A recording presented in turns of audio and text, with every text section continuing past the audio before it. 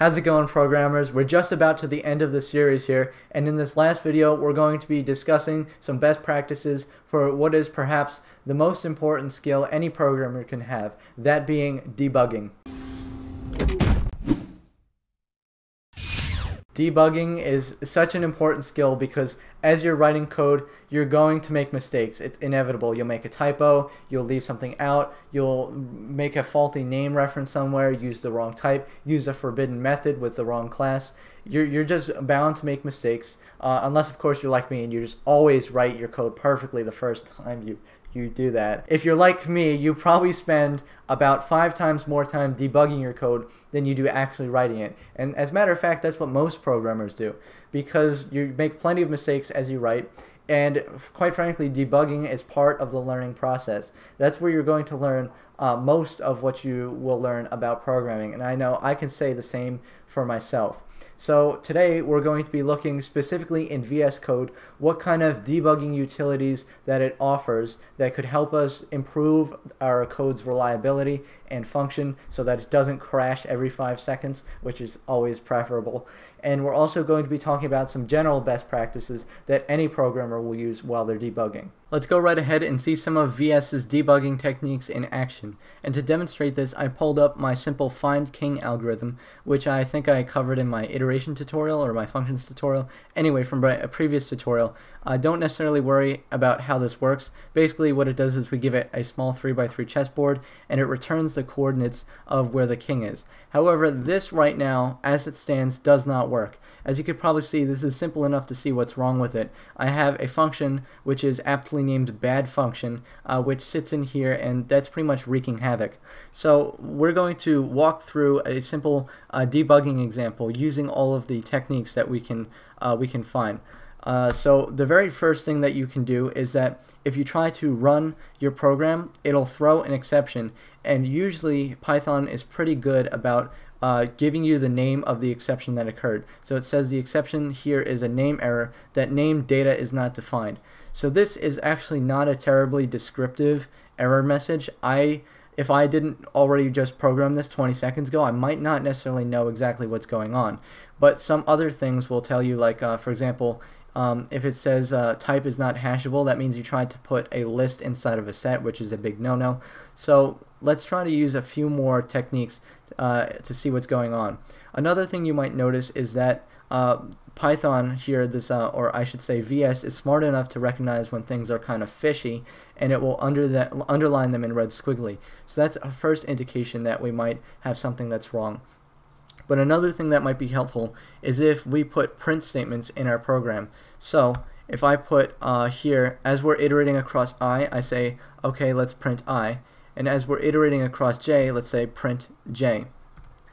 However, another intelligent thing a programmer might do, and this is where you start to get clever with your print statements, is knowing that this bad function mutates our set. So it mutates a set symbolically called data, which is technically our num set. Oh, actually this should be nums. And what we can do is we could also print before and after, or actually we should say print before what that set looks like. So that might help us catch any errors. So if we try to run this now, it's going to print all kinds of information. So we see we start at the coordinates 0, 0, that's the first coordinate on the board that we check, and this is what our set looks like at that point. Then when we move on to another coordinate, we have 3, 4, 5 because we removed the 35. But we can tell that the function tries to remove 35 each time we check a coordinate. But because the second time around the 35 is no longer there, that's because we removed it the first time, we're trying to remove a 35 again when it doesn't exist in this set. And that's where our problem is. So that's how we can use print statements to locate where our error is. However, there are other cool ways that we can accomplish this. And I'm going to show you how to do that using the built-in debugger.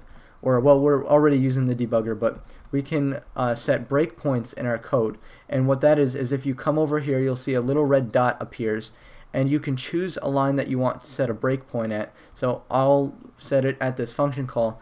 So what a breakpoint does is instead of your code running through and trying to go to completion, run away, when you run it, it'll execute all of the lines of code up until the breakpoint without actually executing the line that the breakpoint is on. So we haven't yet called our find king function.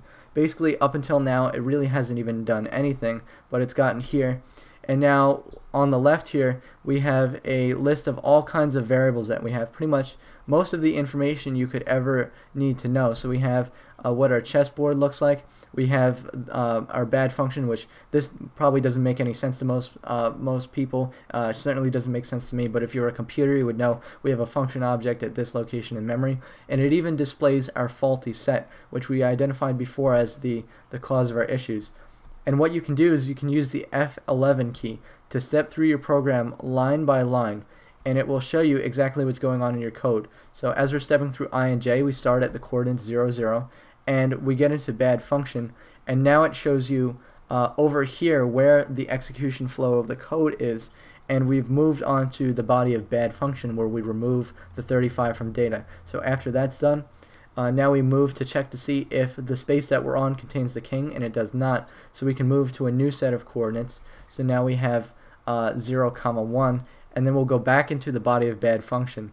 And we see that data only has a 3, a 4, and a 5. There's no 35, so when we try to remove the 35, we end up with an error, and it ends up just shortcutting all the way to the end where it says, hey, something went wrong.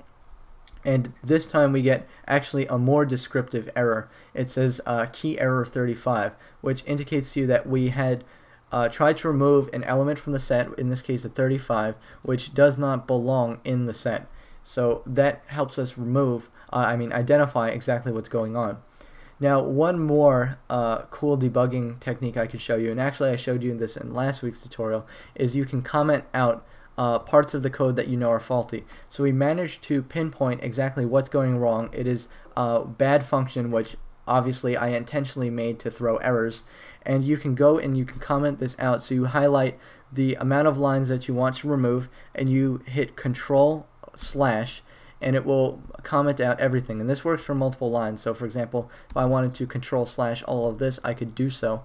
And now it's removed this faulty part of the code. So when we go to run our code, there's nothing in there that would throw an error, and it runs to completion and prints the location of our king, which is pretty cool.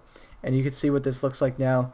If we set a breakpoint and we try to step through everything, eventually it finds the king, and everything's all great. And because we commented out the only reference to bad function, you can see as you step through that it will never go into bad function. So we've kept bad function here so we can analyze it and debug it later, but commenting out all of its references now makes sure that we don't end up using bad function at all, so we don't actually cause the error in our program. This is something you have to be careful with in terms of commenting stuff out, because if you comment out something that is supposed to be there, or something that's essential for the rest of the program to work, so for example, if I comment out this if statement, you will also see that this will cause errors too, because now we have this random indentation here, and we just don't even, the interpreter won't even know what's happening without the if statement to give it context. And ironically enough, it actually did work, but it didn't give us the correct answer. So 0, 2 is what we were looking for, but it gave 0, 0 as the answer, because it just immediately went into this return statement without even checking to see if the space that we were on had the king. There are so many awesome debugging features here in the VS development environment. For example, it's really good at catching exactly what line you may have an error on before you even need to run the code. So if you go over here, currently we're in terminal, but if you go over to problems, this is where it might spot a lot of things that could go wrong. So for example, if you were writing your code and you made a typo, it could catch it here. So let's say I forgot to put a colon here at the end of this if statement. All you need to do is hit Control+S, and it will scan through your code, and it will find what exactly is going on and give you with reasonable accuracy, what was wrong with it. So you can see with the little red squiggle here, it says invalid syntax, unknown. It doesn't know what the invalid syntax is, but it knows that there's a syntax error on line 15, and it's also shown here in this little problems window. So then if I pop that colon back in, everything's great, and it says, hey, you don't have any problems, which is great and fantastic, and we can move on our merry way. As I mentioned before, we can do a whole bunch of breakpoints. So let's say you have a large piece of code with a whole bunch of breakpoints. You can also turn them on and off with the debug part on the toolbar here. So if I hit disable all breakpoints, it keeps them in place, so it reminds me where they were, so I don't have to lose them if I want to activate them again. But now I can just run my code and it will run to completion. And if I go back to enable all breakpoints, then it goes back to using the breakpoints that I defined, which is just great.